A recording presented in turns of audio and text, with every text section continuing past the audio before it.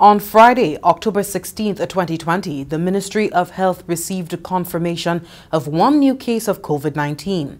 The individual is a 14-year-old male, the son of recently diagnosed cases 30 and 31 from Castries. The individual was swabbed following the diagnosis of his parents and placed in quarantine given his high risk of exposure to the virus. At that time, he had no respiratory signs and symptoms. Upon receiving his results, he was transferred to the respiratory hospital for care. This case will continue the current efforts of the ministry's contact tracing team, which had commenced with the diagnosis of cases his parents, COVID-19 cases 30 and 31.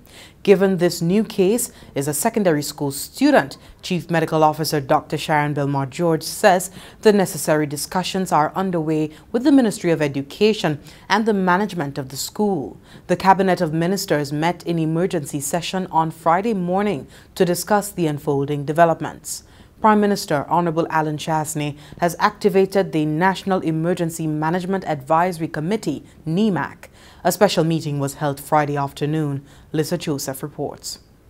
Prime Minister Honorable Alan Chasney told the NEMAC meeting that at this time the country will not be shut down, nor will curfew be imposed.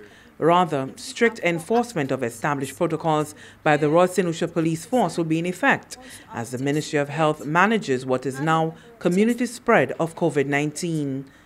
Chief Medical Officer Dr. Sharon Belmar-George says a contact tracing app will be introduced to aid in the fight. All schools island-wide will remain closed for 1 week and the Castries Comprehensive Secondary School closed for 2 weeks. During this period, the Ministry of Health and Wellness will continue to conduct its necessary screenings, the results of which will help determine the way forward.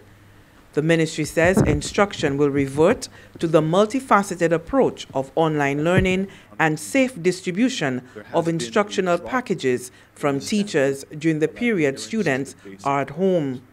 We are presently at 500 persons. The decision to reduce mass crowd activities to limit it to 100 as we monitor and manage the situation on the ground.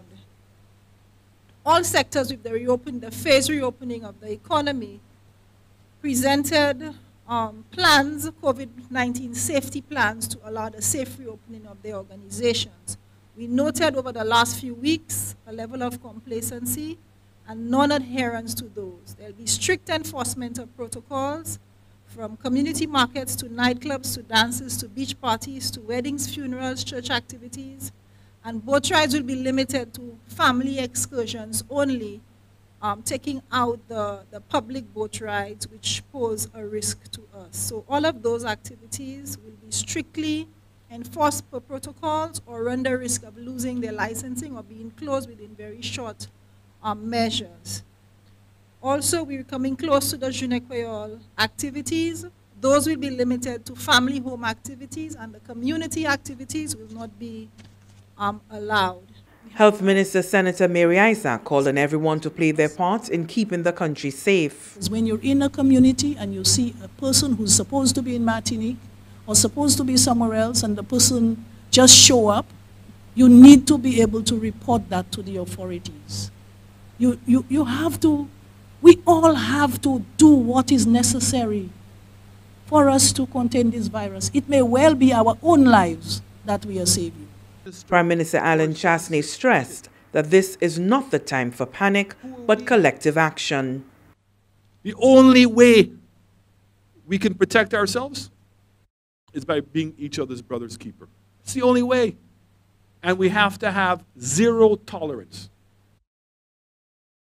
We were getting away with it because for the most part we didn't have it in our communities. We now know we have it in our communities. And that's why I'm saying to you, we don't need to wait until tomorrow or next week to find out what the numbers are. The remedy is the same.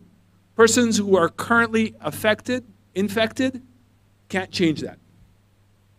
We need to try to help them find out that they are infected, get them to quarantine as quickly as possible, but the rest of us need to be safe practices. And I assure you, there's a study that came out today that said if you're in a plane and everybody is wearing their face mask, even if they are individuals who have COVID on that plane, you minimize the likelihood of you becoming affected by wearing your mask. The Chief Medical Officer says it is anticipated and expected that St. Lucia would have to manage small waves of COVID-19 without going through extreme measures. From the Government Information Service, Lucia Joseph reporting.